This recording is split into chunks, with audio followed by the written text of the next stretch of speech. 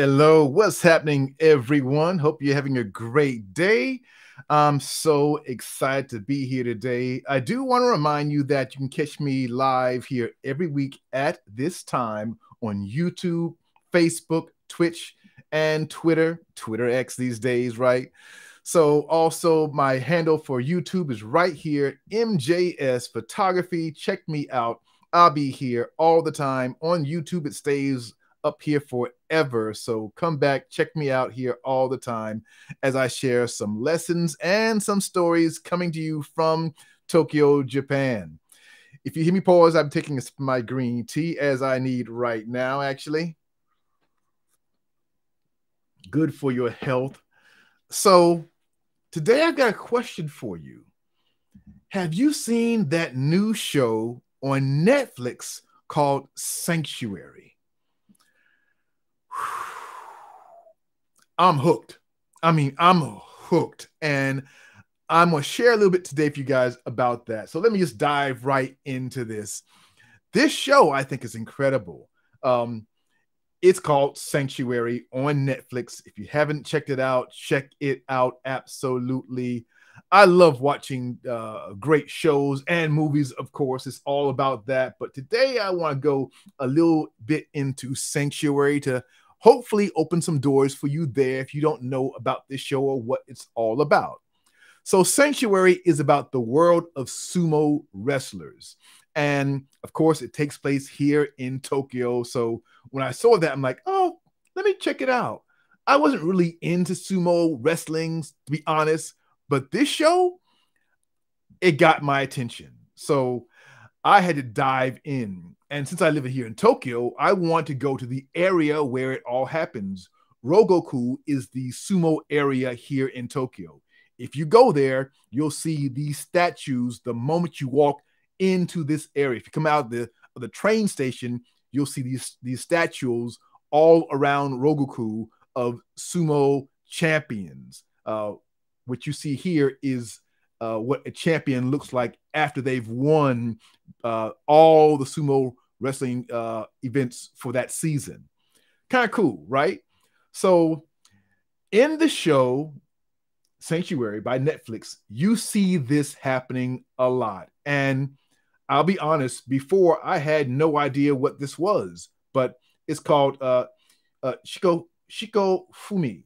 And this is really the foundation of sumo wrestling, which I did not know before. And I went to watch them practice.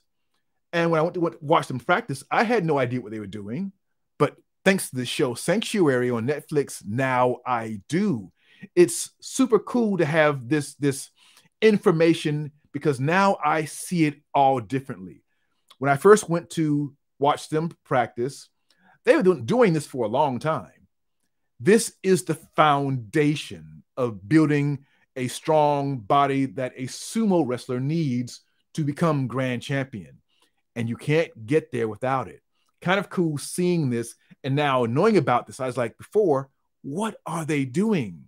But this, the Shiko Fumi is really the foundation of sumo wrestling, and it helps build muscles that they need for this sporting event. Kind of cool. And yes, they do other types of training as well, like push-ups. And when you're, this weight, doing push-ups is much harder than for the average person. So they're doing the push-ups, they're doing all this working out. And now I have a deeper appreciation for it. Yes, I'm there taking pictures all the time and watching them. But after watching this show, I'm going back again to shoot more pictures because now I am really intrigued into watching. As a matter of fact, I plan to go back tomorrow to take place and videotape and photograph them practicing again. Kind of cool to see. But now that I have this background, I'm going to shoot it differently.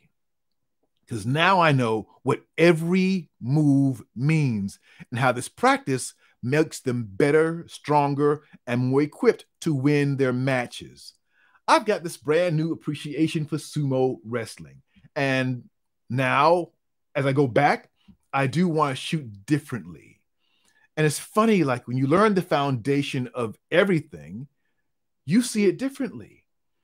So even as photographers, like when we're talking about, photography and the foundation, that's super important. And how they stand, how low they are makes a big difference right before the match begins. I didn't pay attention to this before watching the show. Now I do. So now I'm like, oh, I want to shoot it at a different point of view, lower, so I can really tell who's lowest right before they start and see how that makes a big difference and who has the power and how are they doing all of their exercises. I want to see all that and document that in my pictures now, because now I know what it takes and what they're going for when they're practicing. And to see it after knowing, you have brand new eyes. So yeah, maybe you can tell I'm super now into this. I want to go see a match, the whole 9 yards. I want to figure out, how you go to a match, what's the process for the whole 9 yards. So I went the other day to Rogoku to take pictures of the statues, which we have here now. This is what the champion looks like in real life. Once they become the grand champion, they go through this process of a ceremony, and it's all this pomp and circumstance around it. The Yokozuna grand champion is praised for that whole season. And maybe if they're lucky, they become a statue around Rogoku. Who knows? But seeing all this in real life is so exciting for me. As you go to Rogoku and go to the station, you know right away you are in the Sumo area. When you walk out of the train station, this is what you see. You don't see this at any other train station, but they have these big banners. They have their handprints, all of this right there. I do want to remind you, I'll be taking questions right after this. So if you have questions, pop them into questions right now. I'll be answering all of them shortly. Now, I was curious, okay, where do they have the matches? Where do they buy tickets? And this day that I went, this is just the other day, people were standing in line early to buy tickets to go see sumo wrestling. I'm like, oh, wow. People are in line early. Right behind you, that's the stadium where they actually have all the matches. You're seeing it from the outside, and people are in line to get their tickets for sumo. Super cool to see. So if you haven't watched the show, Sanctuary on Netflix, check it out. Now, I do want to pause right now and take any questions that you may have. And I'm glad to see, I see EKG here. How you doing, man? Good to see you here. Great idea to return. Yes, indeed, it is. Good to have you here. Good to have you all here. If you have any questions about this, definitely pop them in the chat right now. I'm super into sumo wrestling now. Haven't been to a match yet, but I plan to go. Can't wait to get there and dive deeper into it. Because believe it or not, me watching this show is actually going to help me with my photography. And maybe it's going to help you too. As a matter of fact, let's dive into the photography lesson today, because I think what I've learned already in watching sumo is already helping me in photography. So for those who are watching for the first time, my name is Matthew Jordan Smith. I've been a professional photographer for now over 35 years. I'm also a Nikon ambassador, proud Nikon ambassador. I'm always shooting the latest, greatest Nikon gear. Right now, that's the Z9 and the Z8. Love those. The pictures you're seeing are all shot with those cameras, as a matter of fact. So let's dive into today's tools. I'm talking about tools of the trade, what we need as photographers. Throughout my career, I've made a living based on using lighting gear. So today I want to take you through some of my favorite lighting gear and how I use it, why I use it, all of that. Lighting does make a big difference. I think lighting is like the foundation of photography.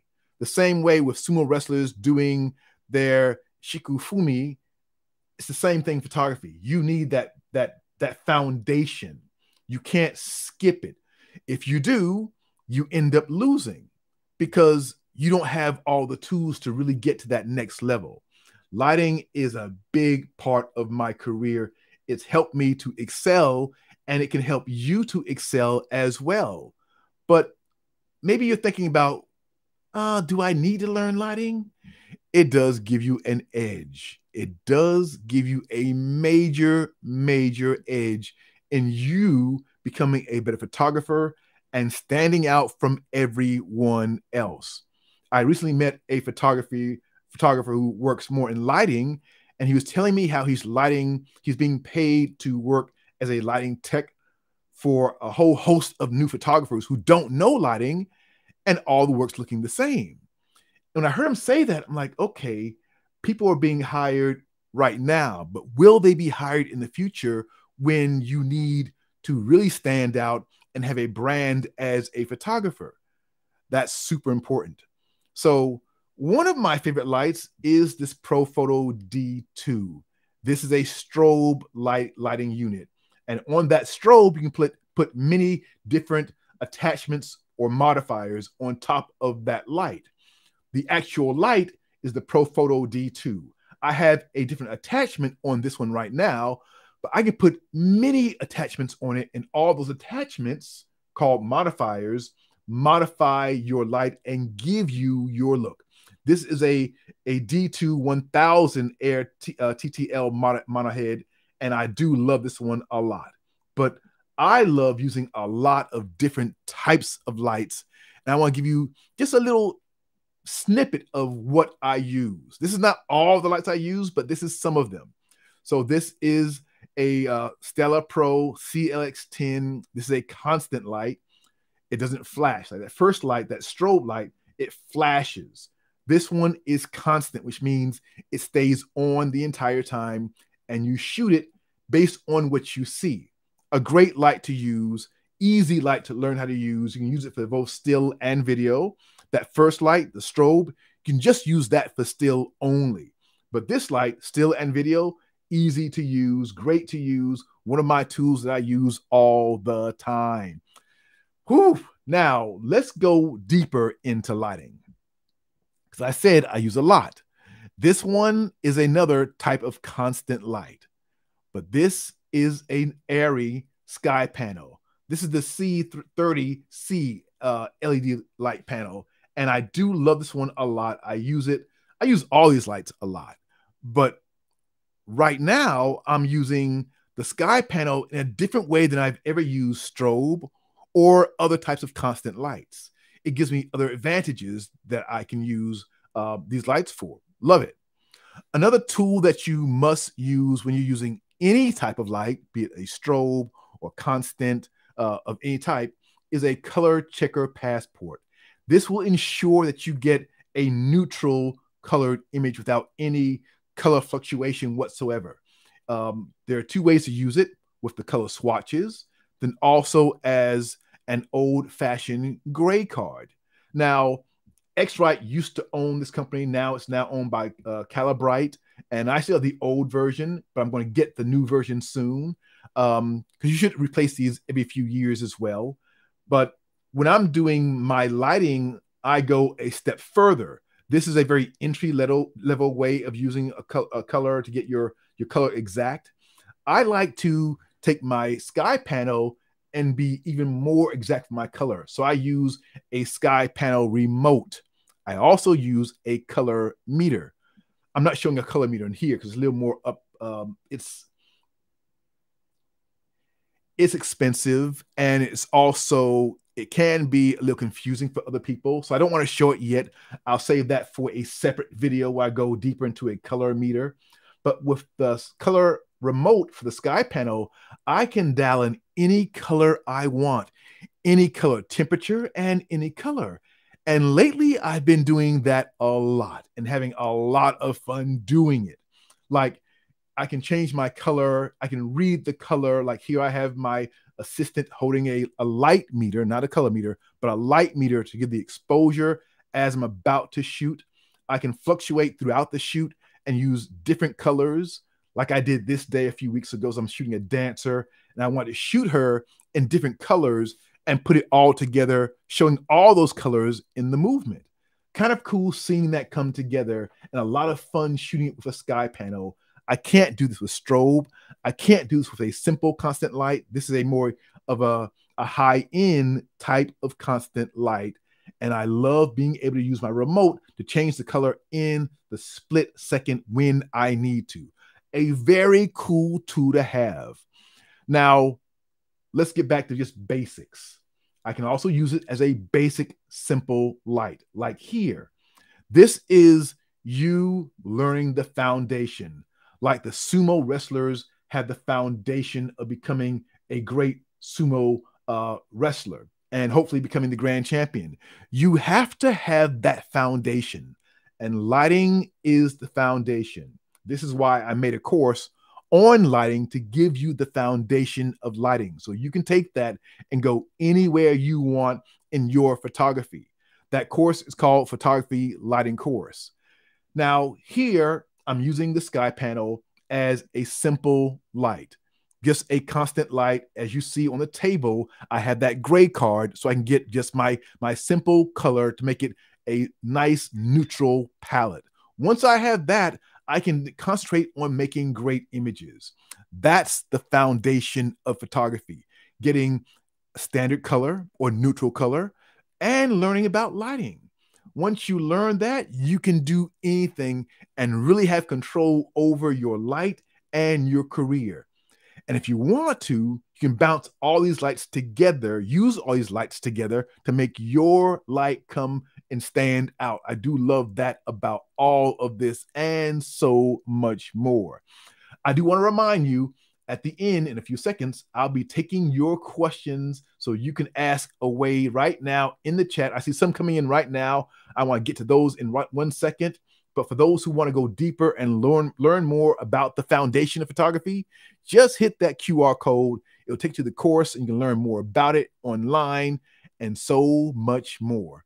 But right now, I want to dive into your questions. So today, we've been talking about the tools of the trade. I'm going to be back here every single week to answer more and more of your questions. So we got a question that came in right now from EKG saying, is lighting the most important part of creating your own style? I love that question. I don't think it's the most important part. I think it's an integral part for sure. I think the most important part of creating your own style is first discovering your unique point of view. We all have it. We all have our own thumbprint. There's no two people on the planet who have the same thumbprint. Same in photography. You have your own point of view and you have to discover that. If I could say there's one thing in my career that I wish I knew at the start of my career, it would be that. Understanding your own way of seeing things and then learning how to express that visually with your camera.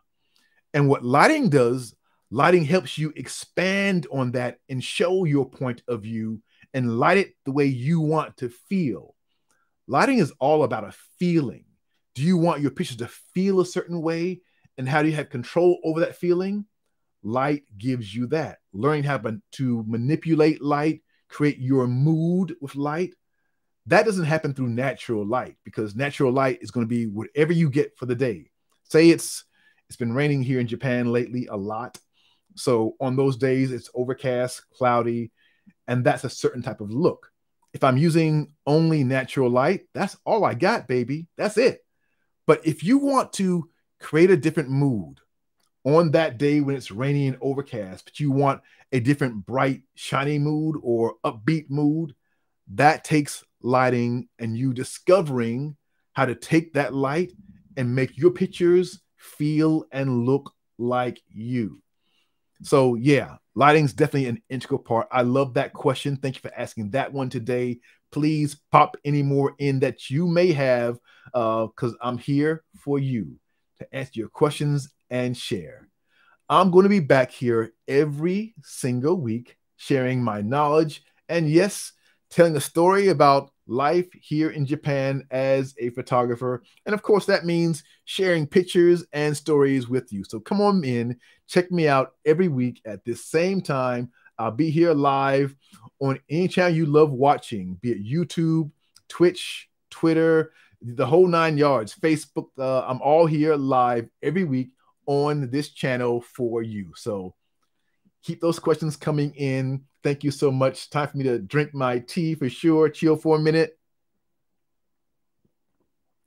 Absolutely needed. Thank you guys for being here today. Thank you for letting me share my joy, which is photography, and share part of my life here in Japan, talking about Sumo and how I'm loving this show, Sanctuary on Netflix. I think it's super, super cool. All right, everyone. I look forward to seeing you again next week. And next week is going to be super cool. So make sure you do not miss that. I've got a lot to share. Thank you. Thank you. Thank you. Thank you for the question, EKG. So cool to have everybody here. Love seeing you guys, and I look forward to seeing you again next week. Take care, everyone. Bye.